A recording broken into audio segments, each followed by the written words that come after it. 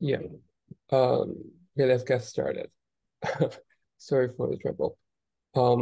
Yeah, as we all know, since the introduction of transformer models and pre-training, um, the uh, the combination of this large data set extensor models and prolonged iterations have led to dramatic increase in training compute.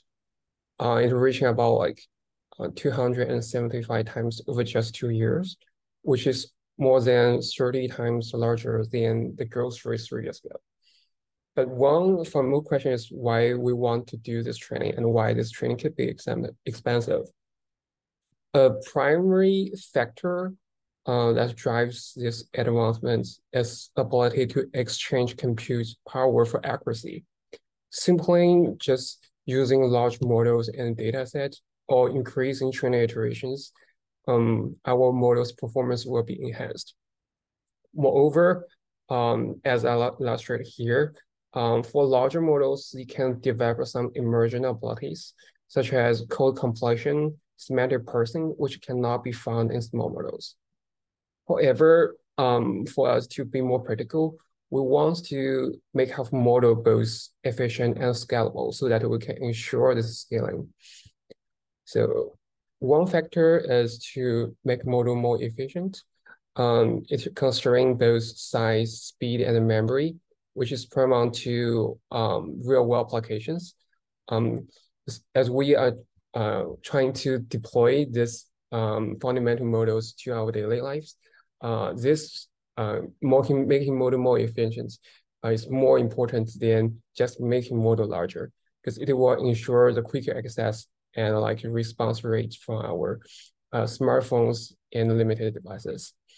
In the spectrum of making mixture-of-expert model more efficient, it might means to combine both different parallelism strategies, like expert parallelism, model parallelism, and the data parallelism. Because if we have, as I suggested before, using the mixture-of-expert models here, using just data parallelism means you will distribute all experts on one devices, which will exhibit very large memory consumption, and expert parallelism will allow for special allocation of each expert, and model parallelism will facilitate division of model across multiple devices. And combining these strategies can inform you a better converse throughput, in a more practical solution.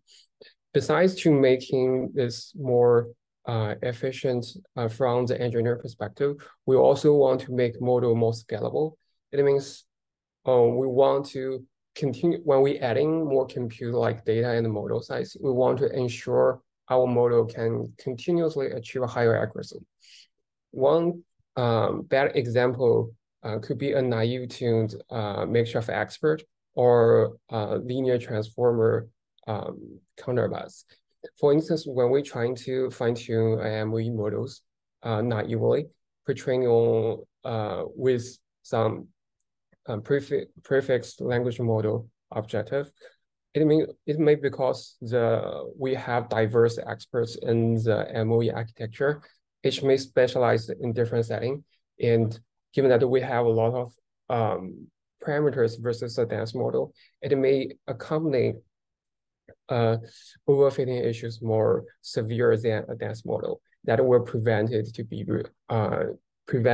used very efficiently in the fine-tuning setting. This is also one of the issues we're trying to tackle in this work. More broadly, my previous work can be divided to like making model efficient through model compression, making model more scalable through post and pre-training, also with an integration of vision language model. And before we get into what we did in this work, we can do a very quick recap on the mixture-of-expert models, why we want to use them, and what will be the benefits of them. When we talk about mixture-of-expert models, usually we refer to the sparsely gated mixture-of-experts. It means it will use in the left figure, it is a normal transformer block consists of just multi-head attention at FFN. and the right will be mixture-of-expert models. Usually we will put this layer, the MoE layer, interlaid with a normal transformer block to prevent some token dropping issue. But during the inference during the forward pass and backward pass, we will only activate top K experts so that you can use just like take top one as example, you can only activate just one FFN in the real computing, which is equivalent or comparable to a normal transformer block. But you still need to do all-to-all communication to ensure you get all the information after the MoE layer. The benefits of this MoE, as I said before, if we just do top one or top two conditional activation, you will only like activate 2 or 1 FFN in the forward pass. That makes it have equivalent flops versus a dense model. But given that you add more parameters as you make the model more capable, it will achieve advanced performance in the pre-training. As I said here, the y-axis will be the number of flops in the training. The y-axis will be one example in the pre-training set. When you just scale it up with larger size, you can see this model exhibit scalable performance, continuous achieve better performance when you add more compute. This is just a naive example why we want to use this, but it is also different categories of this mixture-of-expert models. One easy way to categorize them as to define by different targets. As I said before, you can view this mixture-of-expert as a way to scale the model, efficiently scale the model up by using this conditional compute. From the other perspective, you can view it as each expert can be specialized to handle different tasks. And then so that you can use, by leveraging this specialization, you could also add the capacity of the model. As I said here, so one could just use task information to do the static routing. Then during the inference, you can just preload for the specific task, and that will ensure you better efficiency gain. But from the other angle, you can also do the token routing, let your token to choose which expert it want to route to, and then it will be choose dynamically. And if we dispatch the tokens evenly across the expert, that it will give you better scalability, and this computer will be dynamic. It adds more capability to the model, but it will also accompany with some instability issues in the routing. The other routing strategy difference is whether we want to use the token to choose the router or we want the router to choose the token. Generally, we usually use the same ellipse in the left figure. We let each token to choose which router it wants to route to, and it will select the expert with the highest probability and use that to execute the hidden dimension for this token. On the other spectrum, if we just do encoding, we could ask the router to see all the tokens and let the router to decide which token it want to process. And in this setting, you won't have any issue of token dropping, but this setting is tricky to be applied to autoregressive decoding. So generally, we still use the left configure, which is use token to decide which router to route. We call it token choice. But this conditional computing and efficient scalabilities is the benefits of this mixture-of-expert models, but it also has many potential issues to prevent it to be widely used. One known issue is the token dropping. As I listed here in the left figure, usually for input with different tokens, we will evenly distribute each token we want to evenly distribute each token to the expert so that each expert will only be processed about its capacity times top K tokens. and we can distribute this workload evenly so that the compute of the MoE models could be comparable to a dense model. But given that we add the capacity to each expert so that it will not process all the sequence at one time, some tokens could be dropped in this process.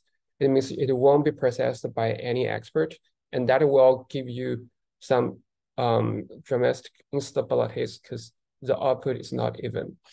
And the other issue is the training instability. Given that you have this gating function and the mixture-of-expert, even use similar configure, one similar configure can lead to totally different runs. One could be unstable and one could be stable. And different techniques like GALU or like rooming square norm, they could improve the quality of the any model of a mixture-of-expert, but it may also inherit some instability issues. Also, given that this MoE models usually have a lot more parameter sizes versus a dense model, it will also make it tricky to be fine-tuned. Given if the data set you want to fine-tune is small, you will usually have the overfitting issues. Okay, so that's pretty much all about the mixture-of-expert models. So right now, following the big horizon, we want to see if this type of mixture-of-expert models could actually be scalable. It means when we add more compute, can it consistently achieve better performance in a full spectrum? By in the full spectrum, I mean for both pre-training, fine-tuning, and few or zero-shot adaptation. As shown here, the MoE model usually give you much better pre-trained performance. It can reach similar loss of as I say here, the x-axis is the training time, the y-axis is the negative log probabilities. You can see a switch-based model reaches the same performance of its dense counterpart with 7 times speed up. It'll even reach the same performance of a larger size dense model with 2x speed up. But this match in the loss probability may not directly translate to the performance gain you have in the downstream adaptation. One is an example as the fine-tuning. So through I use a different color here to suggest you may have some mixed performance during fine-tuning. One common issue is the overfitting. Usually, as I see here, even though this sparse model can converge much faster than a dense model, it may also have this overfitting issue that the validation is much worse than a dense counterpart, given that you have more parameters to be fine-tuned on. So your strategy will be you will freeze the gating or FFN or non-FM part, and you will exhibit expert dropout, balancing loss, or adjust the capacity factors or use different precision and the gating function. So all of this create extra burden in your hyperparameter search. But it may also lead to mixed performance due to if the downstream is very different than what you see the example in the pre-train, it will also have instability issues and not promise a good performance. And when it comes to zero shot and few shot, the situation may get worse. I list that. So this is the MMU direct zero shot performance comparison. This is a multi-choice problem. And here is just different training, different model size given the same token. So you can see the dense and sparse model will have comparable flops. But when it comes to the zero shot adaptation, this it is the MoE model explicitly exhibit this very poor scalability. One potential reason is the generalization gap. As I use one of the example in the evaluation, let's just ask it to recommend a movie given the choices. It's do not know the format of the answer and start to repeat the input. So that could potentially attribute to the generalization gap. And we also observe more dropped tokens during this zero-shot adaptation versus pre-training, which may suggest the evaluation set we are currently using is much different from what the model has been seeing in the pre-training data set. We trying to use some technique to improve the generalization, like people suggest in prompt training, just to so all the model I discussed before, which was a type of encoder-decoder model, it consists of an encoder and a decoder, and it was pre-trained on the span corruption. So that it has some like discrepancy between zero-shot generalization versus a normal causal language model objective. So people found using a language model objective could largely enhance the generalization abilities. We also tried that technique here, but we see like before the scalability law is kind of like when you scale the model up, the sparse model up, you don't have actually any gain. But here you do have some performance gain, but the gap still persists. Given that like the model may still not may learn the formatting better, but not still didn't get the capabilities. As I show here, the model generate in the correct format by answer E, but this is not the answer we want. We want the model to give. So the other strategy, what we used in this work, is called instruction tuning. It was first introduced for dense models. Basically, we want the model to be trained with instructions coupled with many tasks. And then for an unseen task, we just give the model the same or similar format of instructions and wanted to generalize to unseen task types. And it offers model to generalize better without any training and enable better controllabilities. And this introduce of instruction tuning is also scalable. When we scale the number of tasks, you will consistently have better gain in the head-out evaluations across different types. As you can see here, you have this scalability. Basically, when you add both the number of tasks and the model size, the model is proven to give you better performance. So given that in mind, we just have insight to apply the same technique about instruction tuning to mixture-of-X model in this work. We found that after you apply, so we start with just use all possible number of tasks, 1,600, which is introduced in the Flan-MoE paper, to fine-tune our mixture-of-X model following the same recipe as dense model.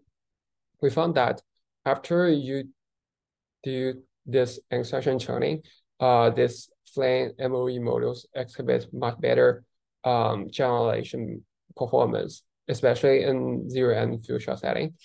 As I said here, this is an example I showed before. You can see here, it starts to reason about the task by using this prompt like step by step, and find some similarities between the given movies, and then like found the most similar movies in the instruction versus the options, and give the correct answer. So that may illustrate the process of why this instruction tuning can be helpful. It may help the router to route better and learn the format, both the format and capabilities for this MoE model adaptation. And we also say that what we want, like when we increase the training compute, we want the model consistently have better gains, and it should outperform so it even outperform an instruction tuned dense model. One interesting thing, as I show here, so this is the few shot evaluation using MMU, Big Bench, reasoning, and QA, which is each of this will be an evaluation to consist of multiple tasks. One interesting thing we see in this by applying instruction tuning to mixture-of-X models is when we see the model with similar size. like a T5 base versus MoE base, you can see the improvement of instruction churning is much larger than what is we do in the dense model counterparts. And this performance improvement for large models is larger than what you have for small models. Like after this, now we know like by using the large amount of instruction churn data can dramatically improve the generalization performance for this mixture of expert models. But then we want to dive into more details, like what factors in this instruction churning makes this Flan-MoE even better. One application we did is by applying different number of tasks. Using as you can see here, using 10 tasks, you already get some gains by regularizing all the tasks in the same format, but the gains is not that consistent. But when introducing more tasks like 100 and beyond that, you will have more gains, and the performance improvement is consistent with number of tasks. The other scaling factor could be scale with number of experts. We'll try to use that as well for a base model. As I say here, so the right will be the head-out evaluation, and in the few-shot way, and the right will be zero-shot way, and the right will be in the few-shot way. As I say here, scaling with a number of experts, with more experts. So more experts means more parameters, and it's more prone to the overfitting issue. And so we saw when you scale the number of experts, it may plateau around like 64 experts, and the performance won't be improved that much after that. Also, another factor will be the routing decisions. We tried different routing strategies. So like I said before, expert choice. So here the tricky thing is you use expert choice and the encoding, and still use the top K and the decoding to prevent this leaking issue. Advanced routing strategy versus switch is top one. The ST stand for the ST-MoE, which use Z loss as the balancing loss.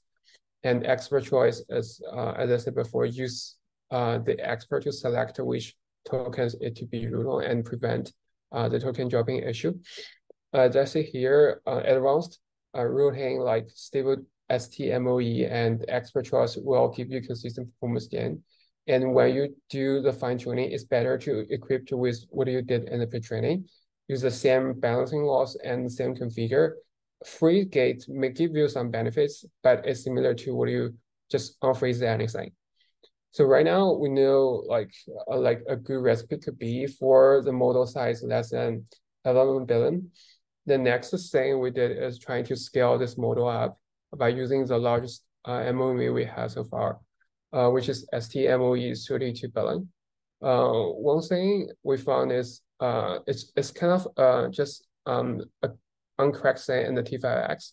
Basically, as I said before, when you combine expert parallelism, model parallelism, and data parallelism, you need to do the all-to-all gathering before you enter the MoE part and after you enter the MoE part. But within the mixture of expert layer execution, you only need to do the all gather versus all to all, and that will give you 10% gain. What we did in this task.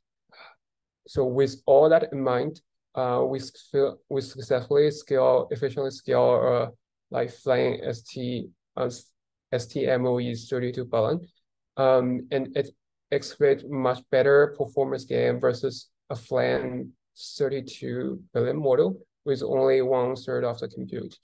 But you could still see there's still a large gap between the largest Flan-PaLM model, especially in some reasoning tasks with CUT. Another factor we also look at is that just attribute to the encoder-decoder network versus decoder-only network. We try to use instruction tuning for the decoder-only mixture of X model as well, like Glenn. It also exhibits better performance as people saying in normal dense models. But due to the resource limit, we didn't include all the GLAM counterparts here. There are also failure cases using this instruction training to help MoE generalize better. One failure case is the multilingual case. So here is a Flan-POM 32 billion and Flan STMoE largest one we can have 32 billion. In two of the multilingual cases, it largely fall behind the dense counterparts. We attribute that to the pre-trained data we're trying to use here, just following what we have in the C4, which may like the different languages may exhibit larger token dropping issues and in the MoE, and which may make this adaptation even harder. And in the instruction training, we don't have the multilingual training examples to cross this gap. Another failure cases we have is trying to directly upscale a dense model to a mixture of expert models using STMoE scheme. As I say here, so the dotted line, the wrong line will be the dense models, and this will be like equivalent size MoE models from base size 30 to 34 experts. And this is where we're trying to directly upscale a dense model to a MoE models. But it exhibits large gap when we try to do that in the instruction tuning phase. But people find some successful case when we try to do this upscale in the pre-training phase. So that's pretty much about all we did in this Flan-MoE paper. But there are also some future directions I want to introduce to you. Some interesting thing people find is according to what we did in the failure cases, people trying to construct these small models, sparse models directly from dense model in different ways. One thing is using this dense model to initialize the weight for a sparse model, but you might want to ensure you don't want to activate just top one gating. That we give you some like that may lead to the expert collapse in the pre-training, and you also want to ensure in the upscaling phase, you want the pre-training data is the same as you did in the when you pre-train the dense model. Also, people suggest you can actually just do the ensemble and pre-train different dense models in different domain and trying to ensemble the rails together, which will also give you gains during the adaptation, especially in the language model setting. Another interesting direction people trying to pursue is to design a better architecture versus the token choice MoE. So right now, as I said before, usually for a MoE layer, we will put it in the interleaved way. After a self-attention, you put a mixture of experts and interleaved with a normal transformer block, attention coupled with FFN. But it could potentially be more advanced strategy to put this MoE layers more efficiently and exhibit better performance gain by using new architecture search. And more recently, people have use a soft MoE, which means you will combine you will do weighted sum of the tokens and process each weighted sum in a slot setting to prevent coupon dropping. And people show this exhibit advanced results in scaling a vision transformer, but this weighted average has a similar issue of expert choice. If we want to apply this to autoregressive setting, we want to prevent the current token to see the future informations. So that will present additional challenge for this soft MoE to be used in language setting. I think that's pretty much about today's talk. Thanks everyone.